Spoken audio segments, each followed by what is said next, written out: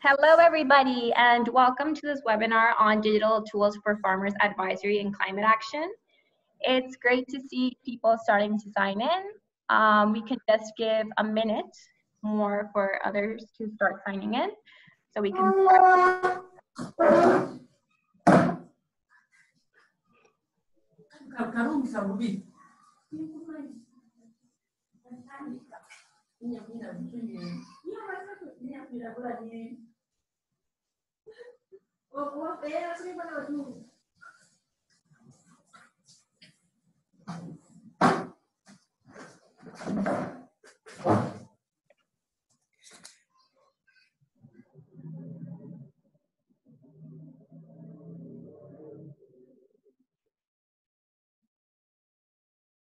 Perfect. I'm starting to see people signing in. Thank you very much.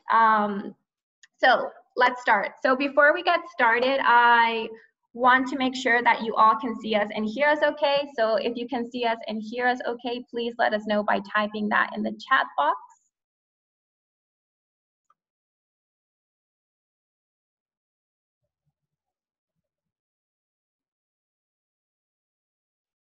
Thank you, yes.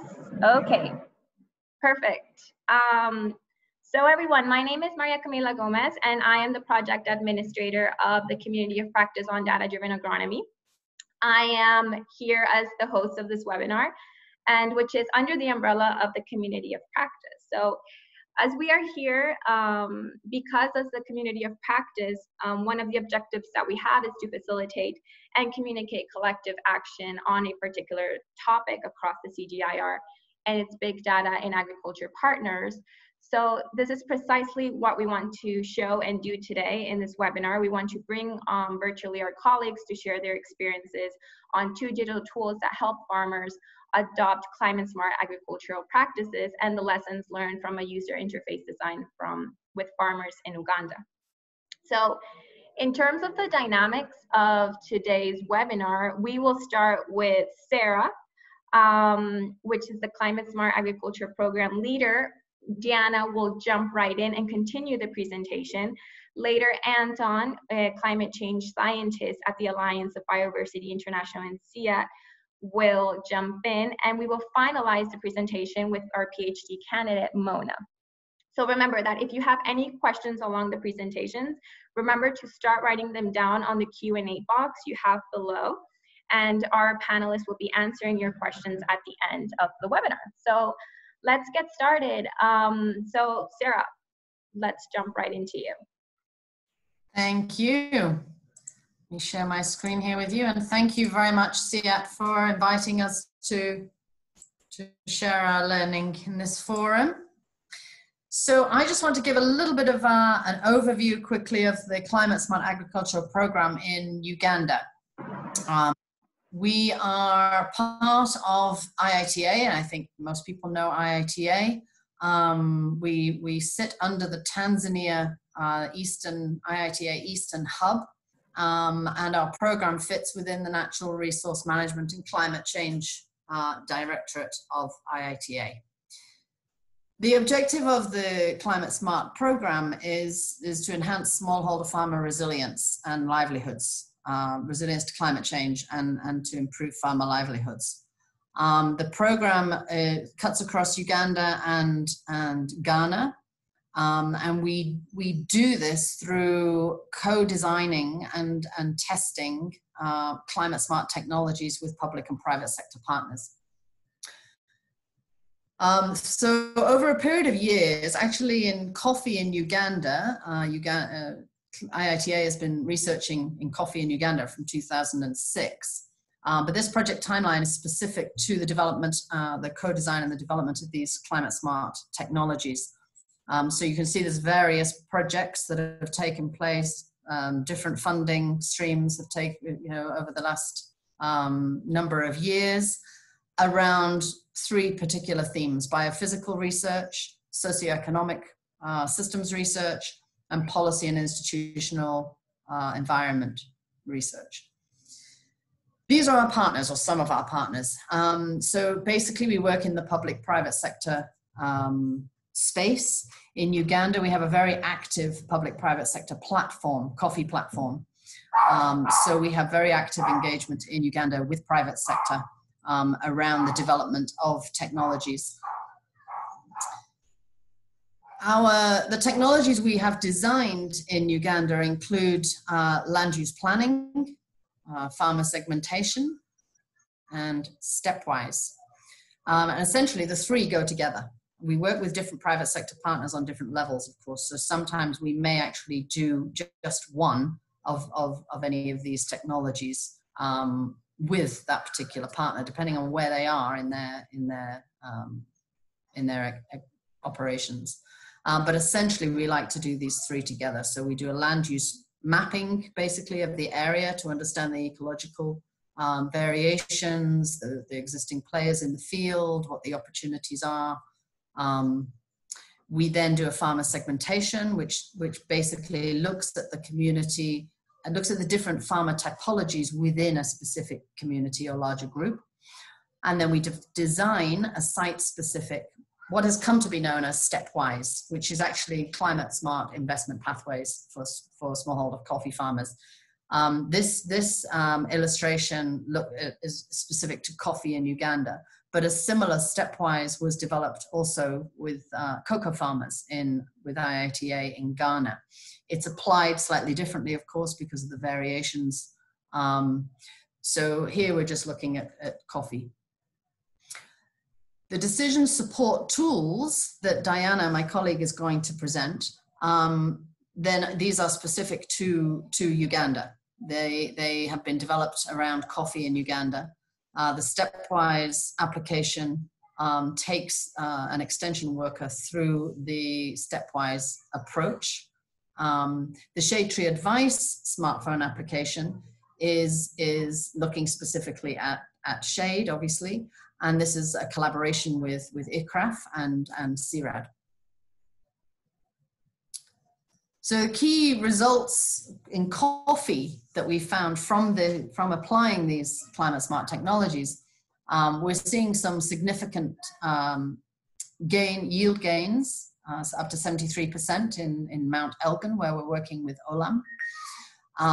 We are seeing good adoption rates of agricultural and climate smart agricultural practices as a result of working with private sector with Stepwise. And preliminary results have shown reduced incidence in pest and disease as well. So the overall program success, our program successes include GIZ showcasing of the Stepwise smartphone application. They saw it as one of their key innovations. Sorry. In terms of the approach, private sector are already scaling this approach. We are moving as a project or as an institution, we're moving into a scaling phase now. But we've already found that Olam, given the success of the work we've done with Olam in Mount Elgin around the climate smart technologies, Olam is already scaling the Stepwise approach.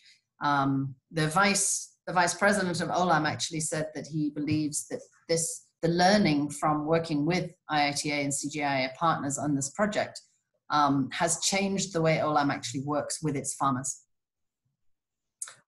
We've also seen the Stepwise approach incorporated into the Coffee and Climate Toolkit, which is a global toolkit. We've seen the public sector include the Stepwise approach and the farmer segmentation approach in the Uganda Coffee Roadmap, which is a new policy for Uganda's ambitious target of 20 million bags of coffee exports by 2025. And we have incorporated the learning also into the Uganda Coffee Development Authority, Arabica and Robusta handbooks. These are technical handbooks for the extension workers. Similarly in Ghana, although I'm not presenting on Ghana here, but similarly in Ghana, we have seen similar successes with Stepwise. There was also a very active public-private sector space in Ghana where the Stepwise approach was developed. And Ghana is going on to develop a Stepwise application as well to support the rollout of it. Our next steps then, moving into scaling, we're introducing a living income lens to our Stepwise approach. So looking beyond just coffee and a coffee farmer, looking at the household level, how we can increase living income to that household, but again, using a stepwise approach. We're reinforcing our existing private sector partnerships, but we're also identifying new partnerships so that we can scale all of our technologies, which hopefully will include the decision tools, the ICT decision tools. We'll be expanding geographically in Uganda from about 9 districts up to 17, maybe more districts. We're increasing our capacity building around the development of these technologies and the strengthening of the technologies. So we're bringing in more PhD and MSc students into a new scaling project. And then we're increasing the dissemination of results and learning through the development of dynamic communication methodologies. So we're looking at how do we link our existing smartphone extension tools now to mobile phone platforms, because farmers don't necessarily have access in Uganda to the smartphone platforms. Those are very much for the technical extension staff. But there is opportunity, of course, to link the smartphone and mobile platforms. So that's an exciting new part of our scaling. So that's a brief introduction to the project, and I want to hand over to Diana, who will go into a little bit more detail about the tools. Thank you. Thank you, Sarah. I will take on from Sarah. Let me just find my presentation.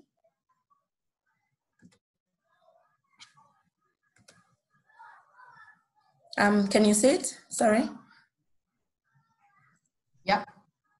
Okay. Yeah, I don't know, good morning, good afternoon, good evening to everybody. I will take on from Sarah. She has already introduced the ICT decision support tools that we have developed under IITA, and I'll take you through briefly through the 2 main tools. The first tool I'll present is the Stepwise smartphone application. As Sarah already introduced it, I will go in detail, and then I'll go to the shade tree advice smartphone application. Yeah, so we developed the Stepwise smartphone application from what we call the Stepwise investment pathway, what we currently call Stepwise, as Sarah introduced.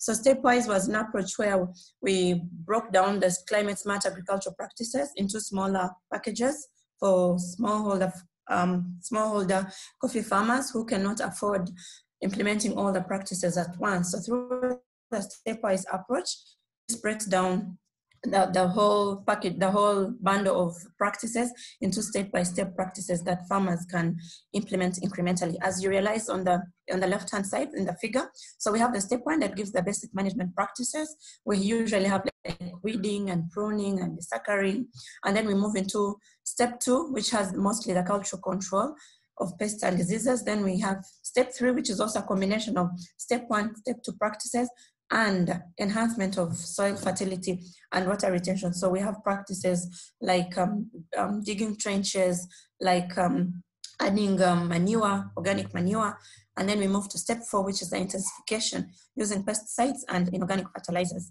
So as you realize, you move along the different steps. You move from step 1, basic practices, step 2, you add step 1 to additional practices. And as you move up the staircase, you realize an increment in yield and a need for more investment. So this was developed with the national stakeholders, as well as site-specific stakeholders in different parts of the country for Arabica and Robusta. So we developed a stepwise investment pathway for Arabica coffee and one for Robusta coffee. And yeah, so we integrated this into an application, which I am going to. And yeah, so far our coverage, we have covered Luwero districts, Rakai, and Rongo.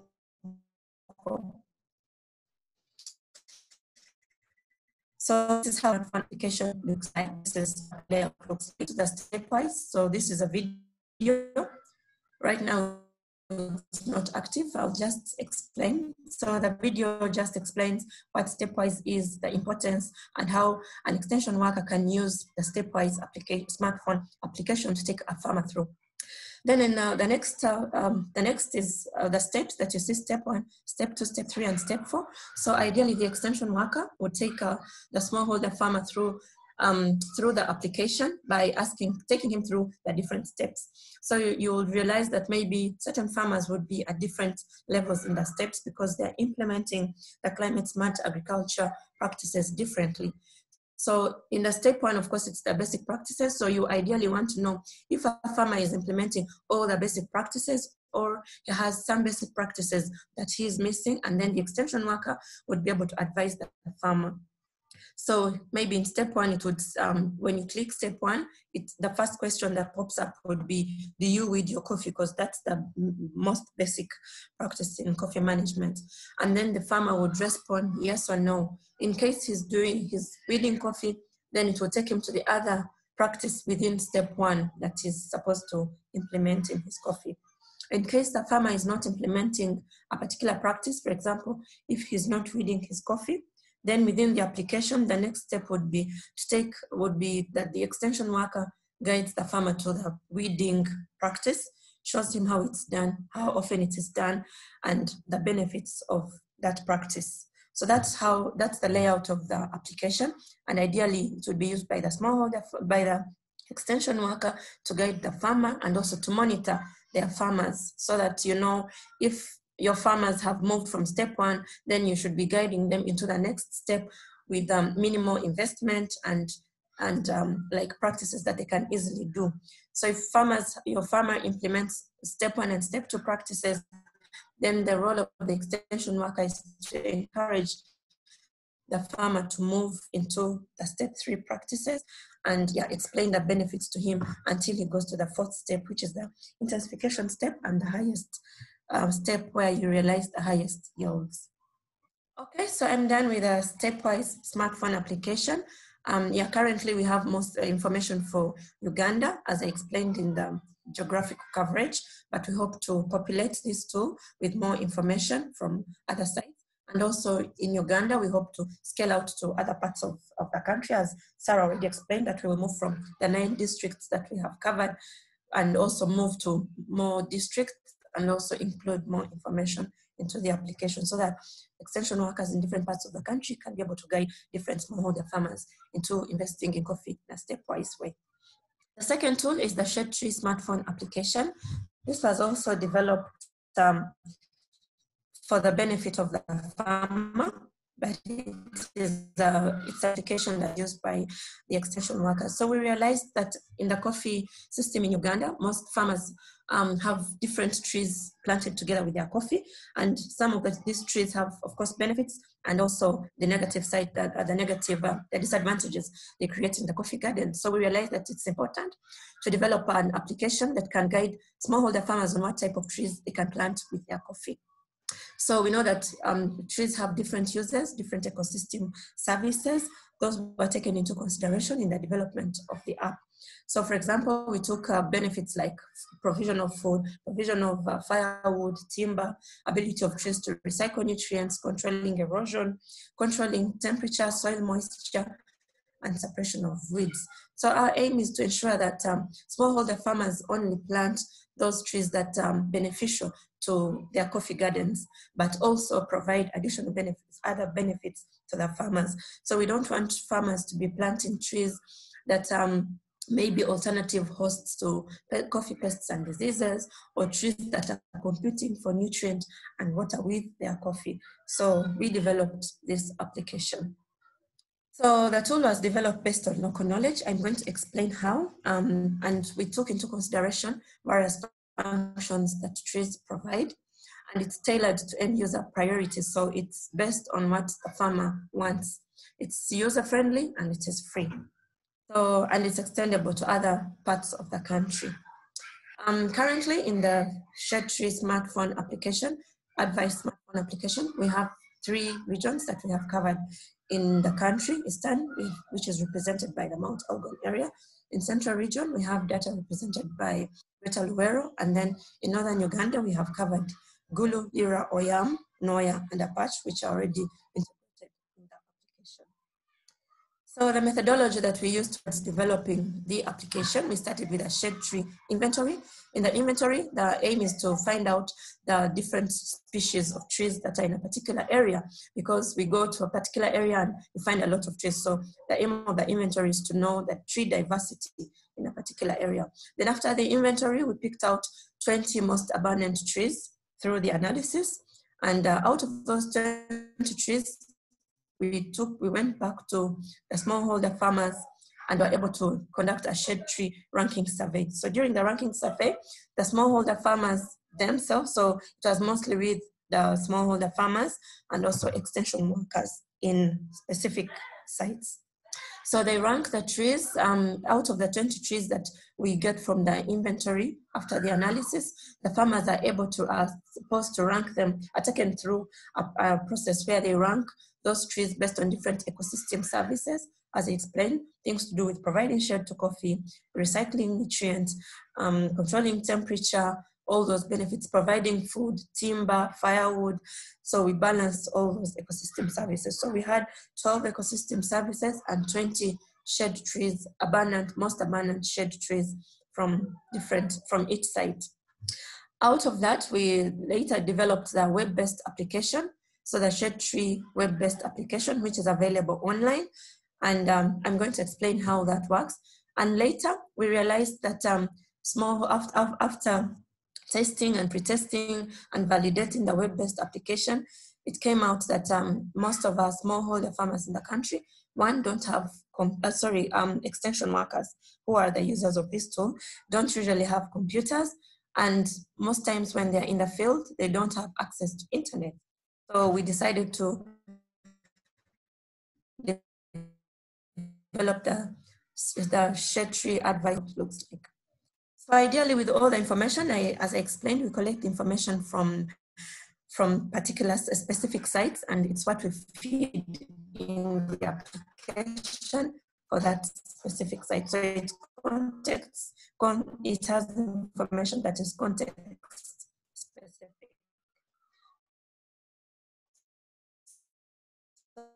The layout of the shade tree advice smartphone application. Sorry, Diana, we're sort of losing your connection. So if you can just provide a quick recap of what you just said before. Okay, let me just go back. Yeah, I can see it's telling me that the network my connection is poor. Can I just turn off the video maybe? Yeah, so I'm moving into the shade tree smartphone application, and I was explaining why we developed the smartphone application. It's to enable the extension workers access the tool, even if they're in the field and they don't have good internet connectivity and they don't have laptops, they can still have it on the, it will be free. So this is what the application looks like. Oof. Hello? Hello? Yeah, we sort of have, we can't hear you very well, but yeah, let's try to continue to see. And if not, we can answer some questions at the end of the webinar. Okay. So can I continue? I'm just not able to scroll to the next slide. Yeah, you can continue, Diana. I think we hear you good now. Okay, so the screen is stuck. I'm not able to move to the next slide. Just a minute.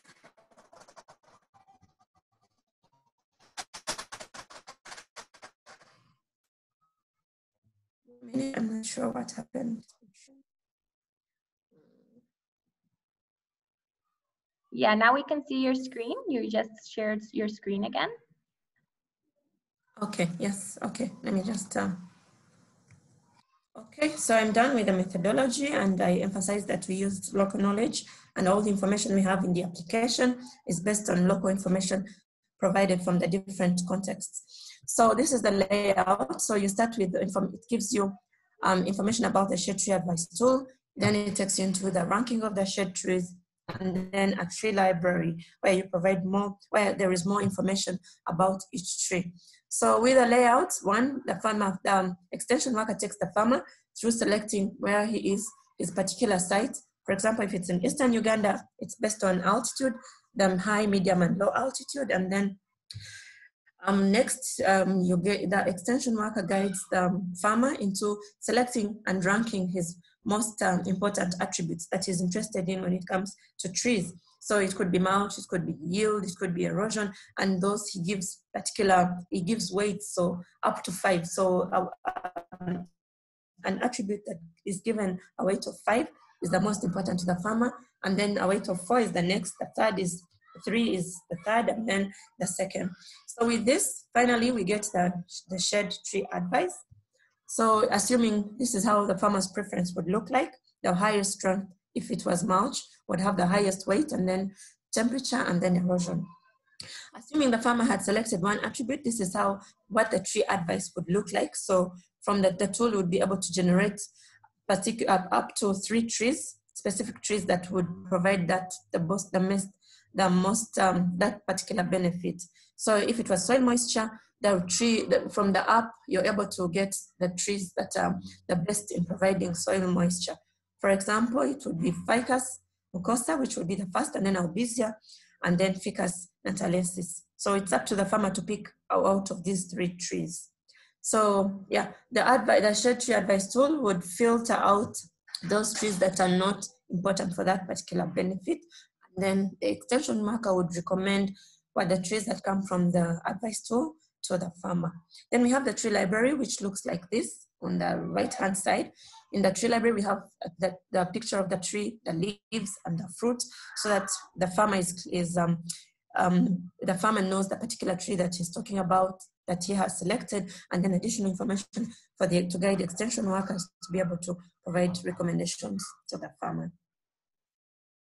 Yes, I've presented the 2 tools, the Shade Tree smartphone application, as well as the Stepwise application. So we have the next steps in developing these tools. One is collaborating with other CGI-AR partners, which we are doing right now with CIAT, ICRAF, and CIRAD. Sorry, not CIAT, CIRAD. And yeah, we are working towards having one web-based shade tree advice tool, which is accessible for the public. And then we also hope to populate the tools with data from new sites so that we have a wider coverage, and also the tools benefit more farmers and can be utilized by more extension workers. We're also looking towards synchronizing the 2 tools. As you know, the shade tree step, planting shade trees or management of shade trees, is one of the climate smart agricultural practices within the stepwise investment pathway. So we are going to have an additional layer where we link the shade tree management practice to the shade tree tool, so that when an extension worker is going through, he can be able to move to that particular, to that tool, and be able to give the recommendations when it comes to shade tree to the smallholder farmers. Then we'll also be validating the tools with private and public sector extension workers. We have done a pre-test already and we've gotten positive feedback, but we want to do a final validation after synchronizing these 2 tools, and then we launch the tools for public use and make them available. And then we will also be identifying opportunities to link these tools with other mobile platforms, and be able to make these tools more public. Yes, Maria, I'm done. I hope I was clear. Perfect. Thank you. Thank you.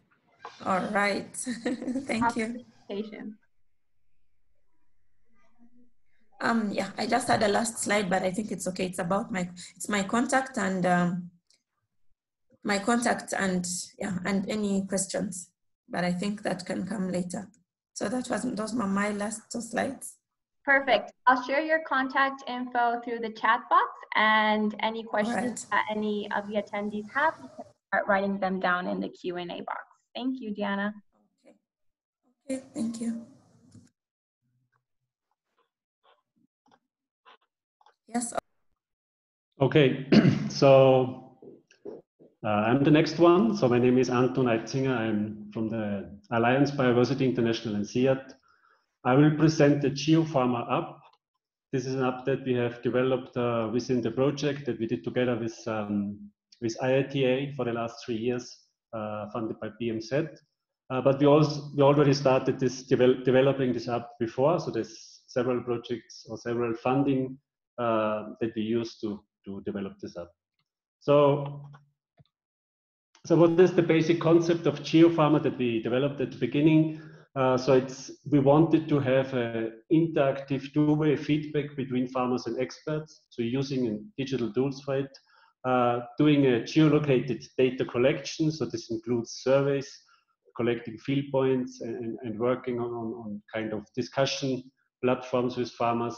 And then farmers can communicate with experts while doing experiments in the field, by testing new practices, for example. So this was the basic concept that we designed. This was back in, I think it was 2014 or 2013, I don't remember, where we started thinking about how we can use digital tools for climate change adaptation and implementation of climate smart agriculture practices. So what we have developed so far, a user story for using GeoFarmer.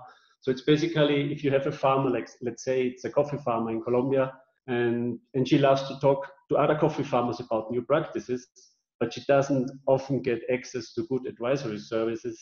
So she joins basically this virtual community channel in GeoFarmer, which is called, for example, the Coffee Farmers in Colombia. And she starts publishing her questions that she has about coffee growing. And she gets answers from other farmers, but also from experts, like she gets normally from Extension Service. And after she's using the application for a while, she can even participate in science projects, like the one we do with the climate change program CCAFs, when we do to implement together with farmers climate smart agriculture practices. So she can provide feedback through surveys, and this is all connected in this one communication channel where she can find all the information in one single place. So when we started developing the first version of GeoFarmer, by then it was called CSA Implementer. We started in Tanzania, and we used a very common approach for citizen participation, which has been developed by the University of Salzburg, and it's called the GeoCitizen approach. And we translated this approach for farming or for agriculture. So we realized very quick that we have end users and next users are very important. Next users are the technicians, extension workers, that are the ones that are using the application at the beginning, because as also Sarah mentioned at the beginning, most smallholder farmers won't have smartphones, so they won't need support from others or from extension workers to get access to this tool, so to get access to the information. So we designed this tool as a tool that can be used by what we called facilitators. Facilitators could be used in the local village, or could be an extension worker who is using GeoFarmer and is going to farmers. He's doing interviews with farmers, or is showing farmers practices on the smartphone app. And this is the way how we started this interactive feedback between farmers and outside experts while implementing climate smart agriculture practices. So this was done first in Tanzania, and then we moved to Uganda, and then we joined with Sarah and Diana the BMZ project, and we further developed it through the last 3 years to the current version of GeoFarmer, which includes all this functionality. So it's an ICT-based platform for real-time delivery and monitoring for CSA package implementation, but it could also be used for any other agriculture practice. Crowdsourcing, two-way feedback, including farmers and expert facilitators. So two-way feedback is very important. So we wanted to find a way that the information is not just going in one direction, like from as an advisory recommendation down to the farmer. So we wanted to find ways how we can collect feedback and get information back from farmers through the same application or through the same channel, and make it a two-way communication. This is one of the very crucial parts of GeoFarmer, which maybe makes it different to other apps that are sometimes just pure data collection apps. So what are the basic functionalities, or the basic steps I will explain in the next few slides. So it's based on channels. So we create this project-like structure that we call channels, where farmers go or extension workers go, and they are together in this space. We have different user roles. I will also explain later what different roles we use in GeoFarmer. And also there are functions, and they are organized in modules. So we have different modules that can be used in the GeoFarmer app. So looking at the channel, so what is a channel? A channel is a as I said, like it's a project-like structure for a geographic area or for a theme. So it could be for coffee farmers, it could be for coffee farmers in Uganda, but it could be for coffee farmers worldwide. So we organize these channels like on geographical units and also on content. And if a farmer goes, or if a user first goes to the app, it will show him his closest geographical channel first. So you can see I'm in Bogota currently, and I will see like the closest channel to me is in Boyacá. Then there are some other channels in Latin America, and on the second row, you will see channels from Africa because they are far away from here, so they're not relevant for me at this geographical location. And then even far away, I get channels from Asia. So if a user goes to the GeoFarmer platform, he will first see a lot of channels, but he will see the most relevant ones for him first, and he can subscribe to these channels, and then he will be only in his channel, which is relevant for him, and he's interacting in this one relevant channel. So what are different user roles? So we have normal users. It could be a farmer, could be extension worker, and then we have the facilitators. As I explained before, they are very important because they are supporting the normal users using the GeoFarmer app by doing interviews through service, for example. And then there's the moderator, which is kind of the responsible person for the channel. So he can create new service in the channel, he can manage the service, he's moderating the discussion, and he's kind of the role with most functionalities. So he's basically the manager of a channel. So, and every user can have all of these three roles in different channels. So he can be a normal user in one channel and a moderator in another channel. So this is kind of how we manage the different channels in GeoFarmer.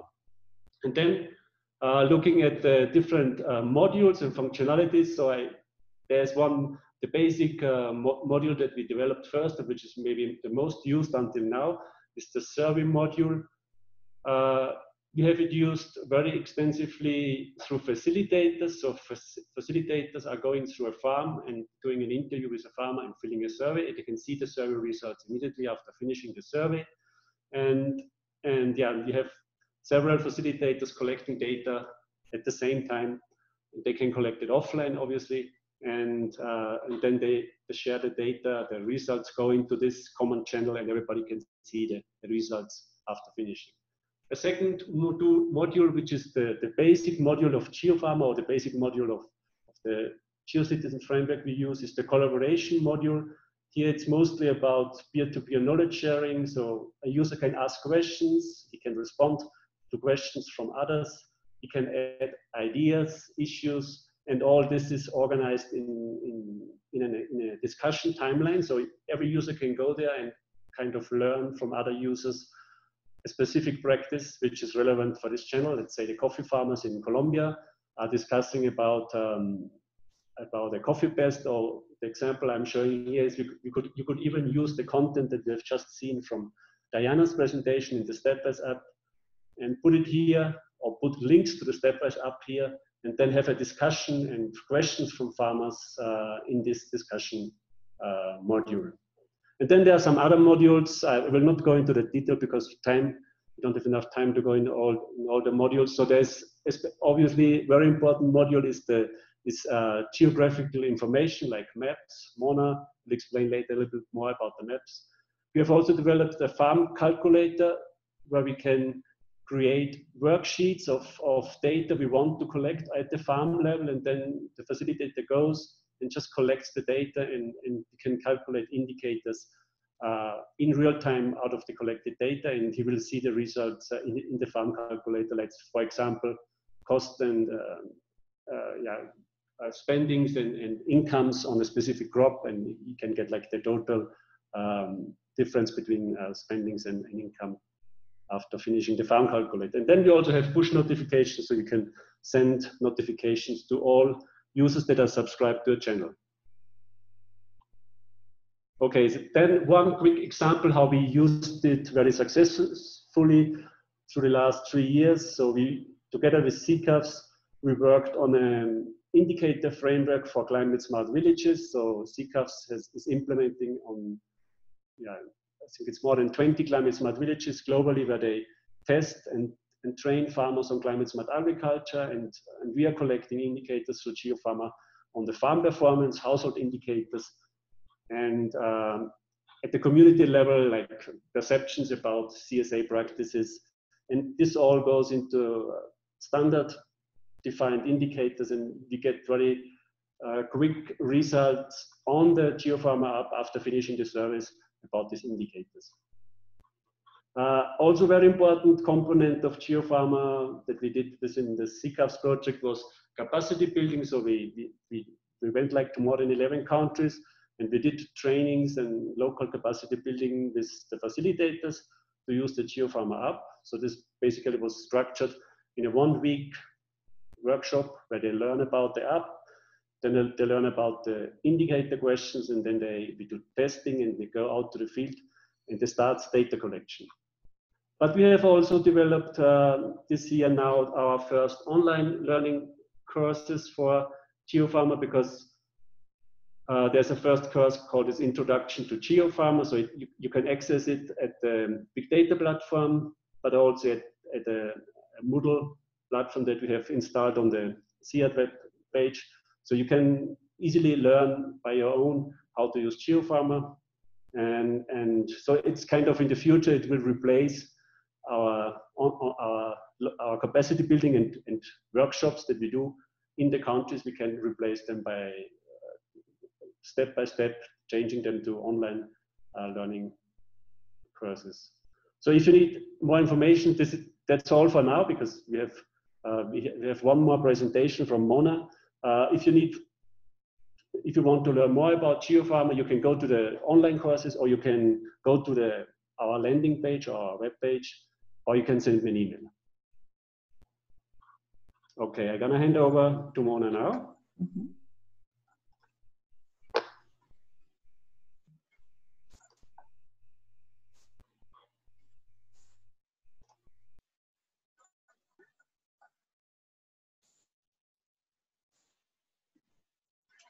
Hi everybody, I think you'll see my screen now. So thanks Anton. My name is Mona Bartling. I'm a PhD candidate at the University of Salzburg at the Geoinformatics department. So as Anton said, I'm more focusing on geospatial data and how to visualize them.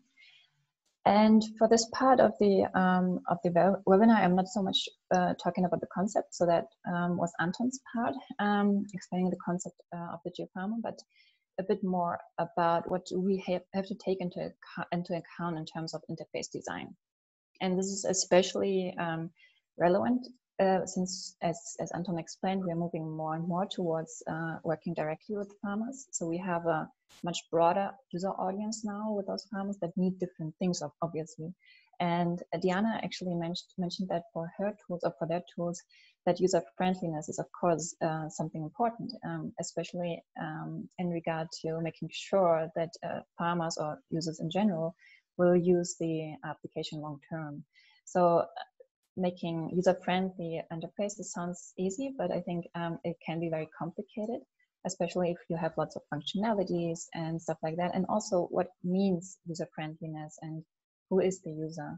And those are all considerations to take into account. And I think we, in particular towards the farmers, we can learn much more about them. And I think we are going to work more and more with farmers directly in the future, because there will be more accessibility towards the smartphones and applications, I would assume. So that is why it is important to focus also on the interface design and evaluating those interface design decisions.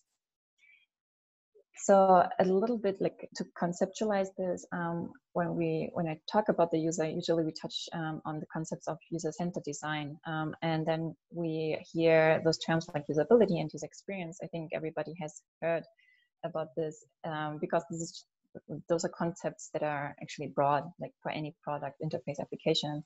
They are used, those terms. What does it mean? For usability, it could mean that we have to respond to the question, how can we make a usable and intuitive app? And for user experience, which broadens this usability term, the question would be, how can we make a joyful and satisfactory app?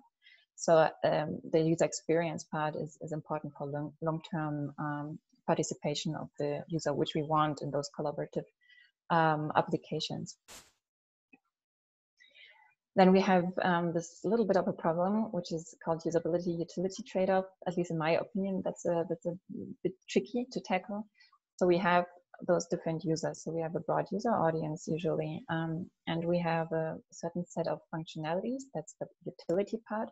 And we want to make sure that the interface or the application is still usable enough. So for some users, this range of functionalities might be too much.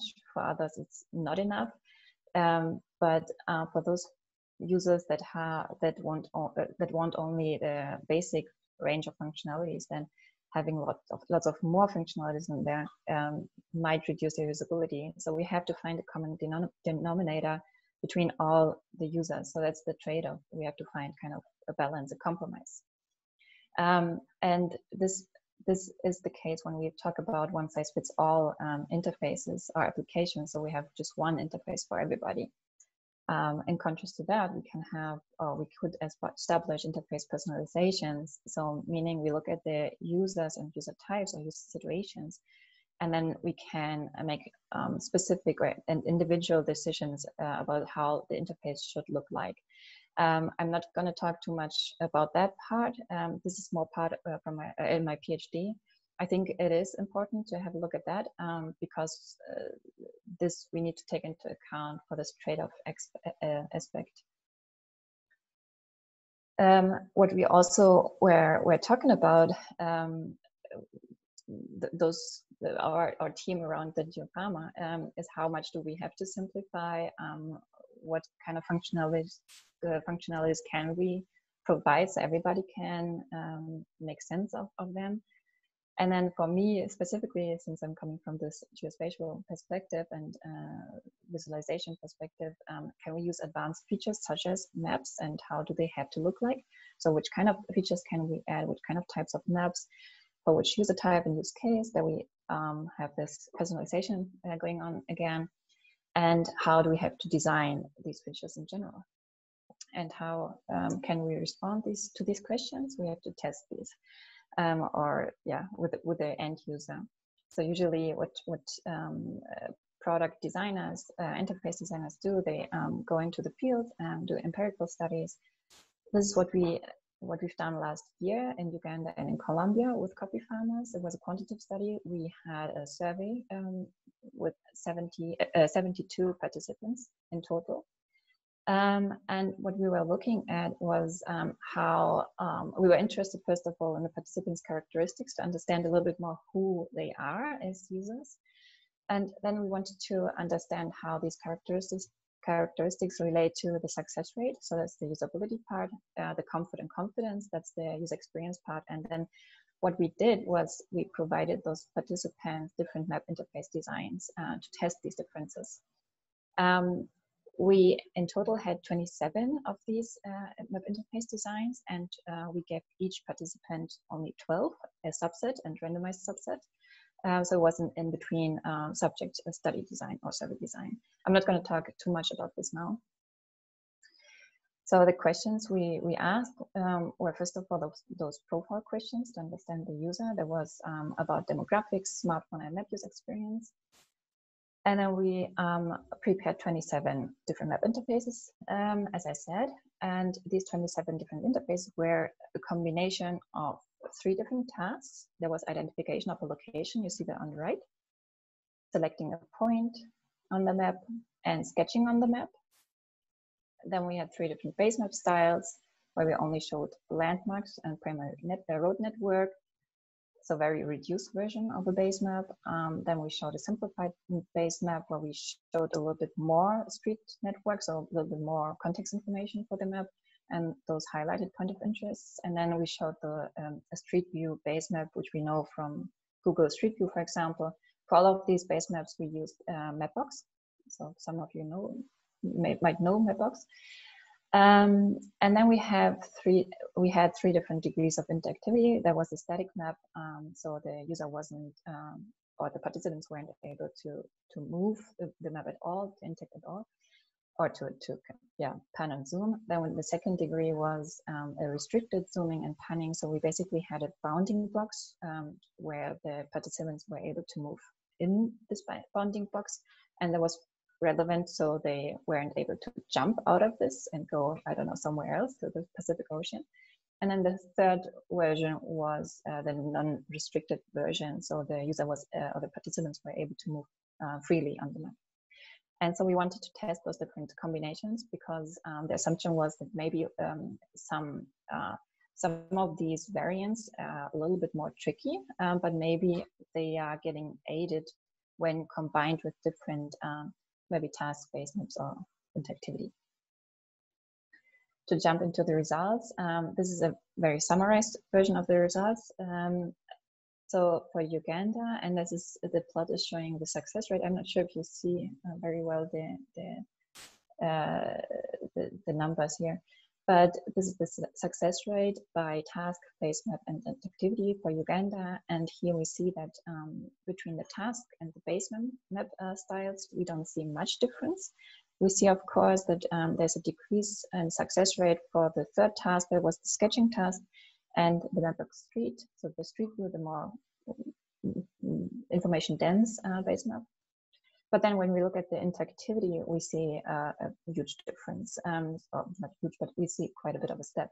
So for the static map, that's the no panning zooming variant here, the success rate was higher, which makes sense because the user weren't able to do much with the map. And then there was a decrease, quite a bit of a decrease for the non-restricted version of the map. For Colombia, it looks a little bit different. So for the task, we have much more variation. So the success rate was much higher for the first task. There was identification of a location, so kind of clicking on the map to identify a location. And then also the third task was much lower.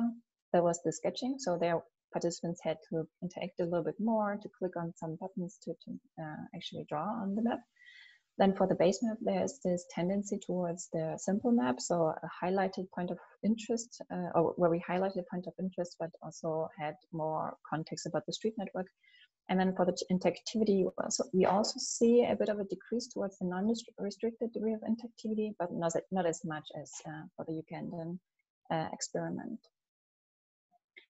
We also ran a couple of regression models, and I'm not showing this right now because because what we wanted to do was we wanted to understand if there are other factors influencing the usability.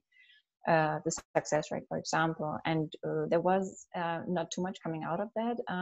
So farmer demographics, for example, didn't play such a role here.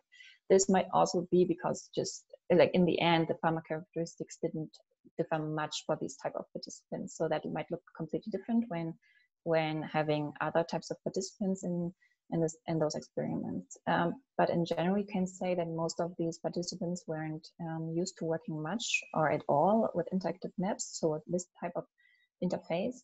So we saw that for these users or for these participants, they would be aided by a reduced task complexity, a restricted interactivity. There could be a bounding box or a static map, and highlighting point of interest on the base map, so they know right away where they are and to kind of highlight the important points. To conclude here, I was also talking in the beginning about user experience. I wasn't talking in the results about this because those typical user experience measures we applied, they didn't work quite well. So that generated quite a bit of response bias. So we had to exclude these data. And we were only focusing on usability. That's something to look into in the future because it would be interesting. And again, thinking about long-term participation, to know how confident and comfortable participants are when using these applications or these interfaces. And in general, we can actually say, because there was kind of a question that we were asking, can farmers actually use these types of maps? And I would say yes, they can when taking into account those design decisions. So this will help us refining in the future interface design decisions. And I think this also gives us a good hint that we need to test those different interfaces always, and we have to go to the farmers and or to the end user in general to test those things. Okay, thank you very much. That's from my part. I'm looking forward to answering questions. Okay, thank you, Mona. I will do a very, very quick wrap up because we have just a few minutes and there should be some time for questions. So I think today we have seen three digital tools: Stepwise app, the Shade tool, and the GeoFarmer app. I think one lesson that we have learned from the COVID crisis is, at least we as scientists, that these digital tools are very important for data collection when we cannot go to the field, like right now. But it's also very important for extension workers, digital tools to be used, because they can also, like it's currently, cannot access or go to farms in times where there are restricted mobility. So we also know that sharing information is crucial for farmers because they want to take their decisions by their own and they want to share the experience and learn from other farmers. So this is also a very important outcome. And I would also say one final comment from my side, which should be some discussion, is we have seen that there are already many tools and apps out there. So, you know, there are others like ODK, interactive voice response calls, and many others, just to mention a few of them. And I think in the future, what will become very important, and I think Diana mentioned it at the end of her presentation, we need to find a way how these different apps can talk to each other, how to make them interoperable, because we cannot ask the farmer to access 10 different tools, so this is not feasible in the future. So I think this is the discussion for the next steps. And I had the discussion with Sarah and the IITA team already. So we are thinking about how we can combine these different tools and methodologies so that the farmer will get, and hopefully using what Mona has learned from her usability studies, and provide to the farmer the best way to access all these functionalities and tools. So now I hand over to Maria. So to start, maybe there are some questions. Yeah, thank you so much. Thank you, Sarah, Diana, Mona, and Anton for introducing us to your work. I will begin by looking at the questions. So Diana has already answered a few questions. She's already wrote them down in the Q&A box. But we do have some other couple of questions. So Paul Benjamin asks, why don't you make other applications for selling their coffee, or how they know their coffee is good and quality based, or smartphones applications?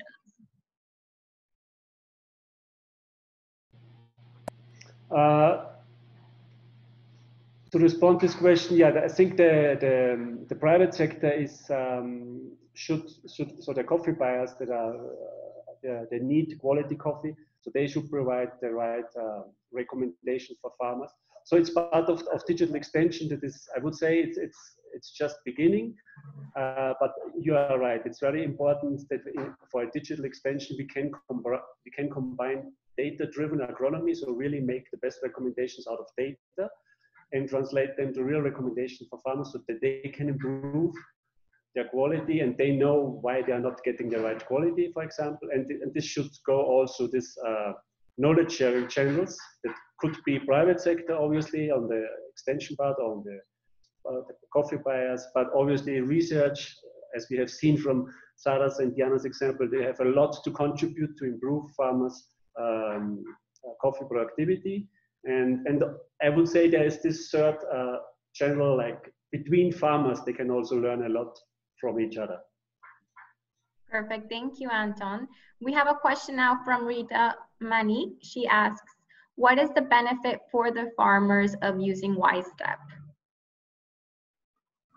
Yes, maybe I can respond. I think she meant the Stepwise application. So as I explained, most of our farmers are resource constrained. They don't have enough resources to be able to implement all the climate smart agriculture technologies.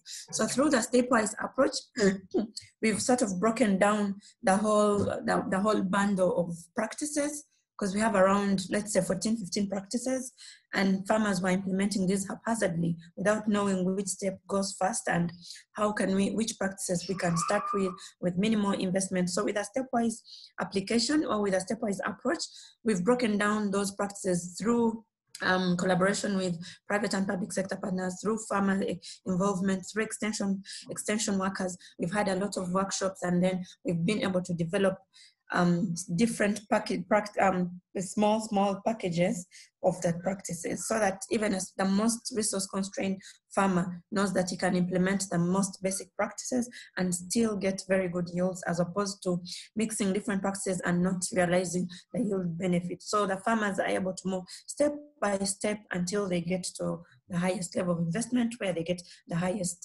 yield and income from their coffee fields. So it's just to guide farmers to go step by step.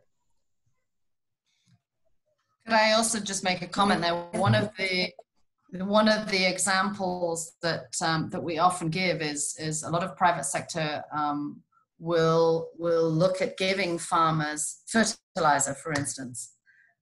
But if the farmer isn't weeding his coffee, then all that fertilizer is going to do is feed the weeds. So by taking those farmers through that step-by-step process, it helps them understand the value at each step and the interconnectivity of the different practices. And that is why it's such a common sense model, right? But it's because of that, it's something that is easily understood. Once the farmer has been through that process, they will continue to work that way. They don't need to keep being trained. They don't need us to keep coming back and training. They will have learned the value of each process, and they will be able to see the increased outputs, the increased quality and the increased coffee quantities. So it's a very practical approach that farmers can very easily understand and continue to implement long beyond a project.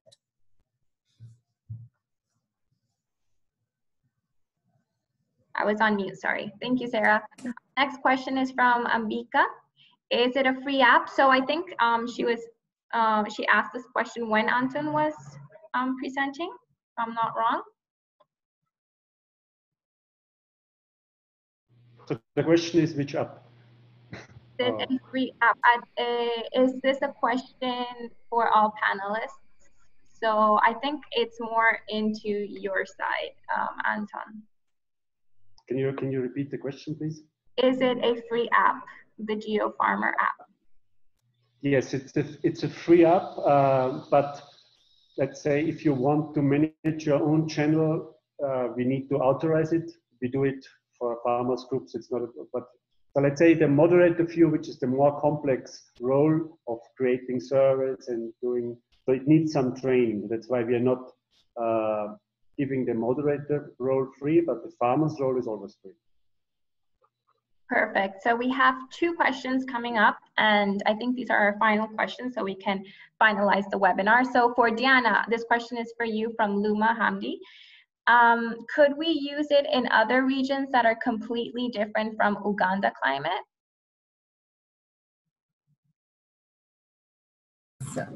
Okay, yeah, so as I explained, the current information that we have in the tool is context specific, but we hope to populate the tool. So the web-based platform is also going to be populated with data from other countries. We already have, I think, information from other countries. So specifically, the smartphone mobile application is for Uganda because we have only Uganda data in the tool, but it can still be populated with information from other countries and other regions of the world. So we will work maybe through working with different CGIAR partners. Of course, we are already working with CIRAD. We hope that we will populate those tools and include information from other parts of the world.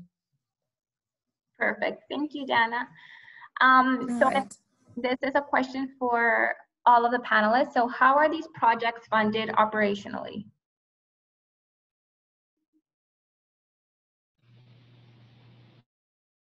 So I can start. So as I said at one of the beginning slides, so we have funded the development of GeoFarmers through several fundings, several projects until now, since 2013. And so we have it now in a productive version, and we just need to pay server maintenance. So this is not, so we pay it out of the institution right now. And once we get next fundings, we're going to develop new modules. So, but the basic modules that have already been developed, they will be online forever, as long as we have the basic funding for the hardware maintenance, which is not very high, but at least we don't need necessarily ongoing funding for keeping it online. Thank you, Anton. So Janet Molina asks, what is or will be the business model to maintain or scale up the app? So maybe if you guys can go into detail a bit about that. So I can say something about that, and actually on the last question on funding. So like Anton said, I mean, there's been multiple streams of funding from different donors. In Uganda, we've worked very closely with private sector, who in some cases have co-funded some of the activities, or are continuing to fund some of our field-based activities.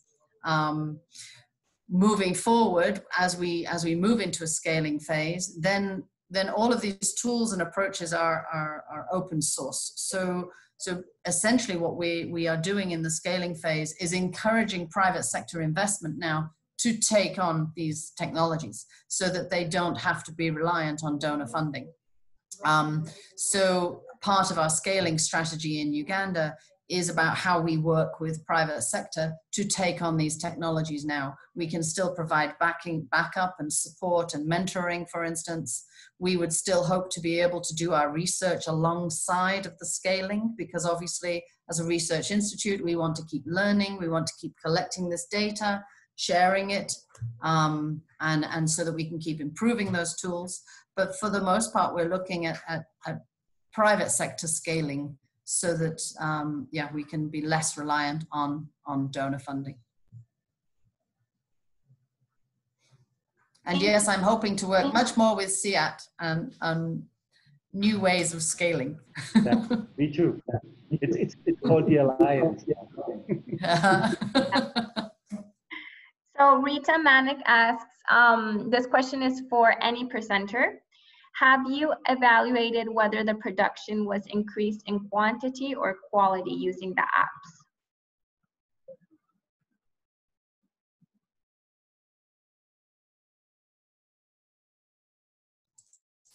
Well, I can say in Uganda, we've definitely, looking at the stepwise approach, the application of the stepwise approach, we've seen up to 73% increased yield gains of coffee for coffee farmers, where we've been working with Olam in Mount Elgin. You know, the challenge of attributing something solely to the app as opposed to training and mentoring and backstopping and all of the other activities that go on, we haven't yet been able to hone in. And part of our scaling we'll be looking at how do we do that? How do we now monitor the role of all of these different activities and how do they contribute to that percentage gain? Attribution is always a challenge. But yes, we will be looking much more.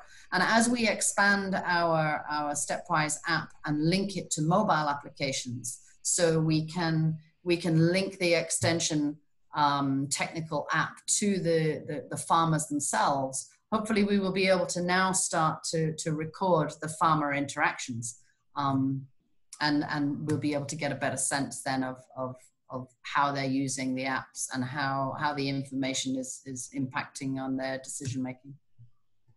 Yeah, it's the same for us, for GeoFarmer. So what we did, we used the app basically to show evidence what's the effect of climate smart agriculture practices in these climate smart villages, but it's not because of the app. So it's just a more efficient way or more cost efficient way to get these indicators and this M&E done, instead of maybe doing it in traditional workshops and other ways of collecting this information, so you get higher numbers, faster feedback, and more data for monitoring. So it's more this as the benefit for the farmer is coming from the climate smart agriculture practice and not from the app in this case. Thank you, Anton. And we have one last question to finalize our webinar from Anant Krishna. Can the GeoFarmer app be used to present information in other languages? Yes, so the basic language of GeoFarmer is English. We have translated the interface so far into French, Italian, Spanish, and Vietnamese. So so we can, if there is a real need for a specific language, we can implement a new language fairly quickly. But obviously, all the content you put, even let's say the interface language is English, you can put the content to the up in any language. So you can type your questions in any language, and as far as the others can understand the language, they can respond. So it's like the interface language, we have 4 until now, and we can add simple a new one. And the content language is the language that the user uses. And to finalize, is the app available in Google Play? We are using progressive web apps, which means it's platform independent. So it's one basic source code that you can run in any browser. So it works on your desktop, any mobile phone, iPhone, Android. So it's just one application for all these different platforms.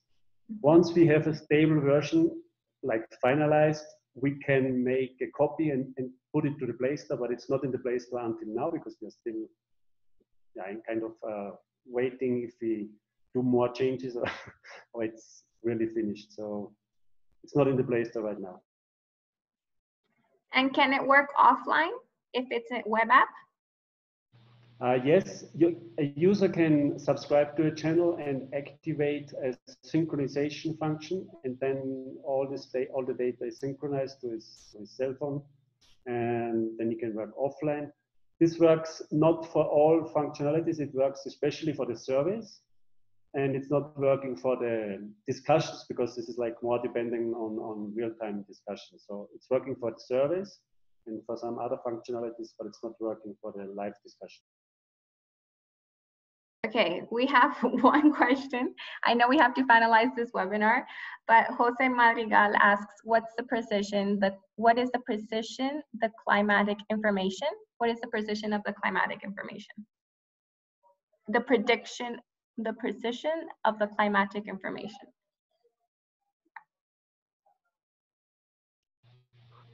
So in the case of GeoFarmer, so it's a framework app for two-way communication. So basically the content is coming from the user or from one of the users in a channel.